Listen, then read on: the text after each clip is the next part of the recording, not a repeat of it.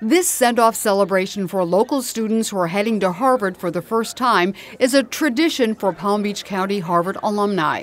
One of them is West Palm Beach Mayor Keith James, who earned both his undergraduate and law school diplomas from the Ivy League University. During this event at Cox Science Center, Mayor James gave the new students some advice. Reach outside your comfort zone, all right? One of the major assets of Harvard are the people, all right?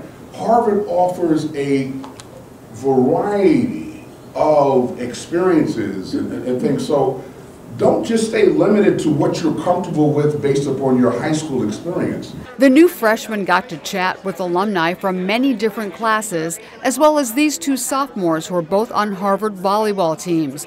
They also talked about their own plans for the future. So long-term, the plan is to be an attorney involved in public service. Right now I'm looking at quantitative finance, so using the math in order to figure out trends in past stock prices to predict future stock prices. For many, enrolling at Harvard will mean making some big adjustments. Dreyfus School of the Arts graduate Alicia Bickle had majored in communication arts in high school, but she'll be carving a new path for herself at Harvard.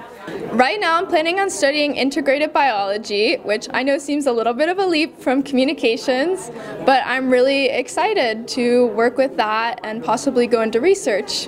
The next few years are sure to be exciting as well as challenging, and alumni hope that this get-together gives students the confidence and encouragement they need to succeed. This is Cheryl Kahn reporting for WPB-TV.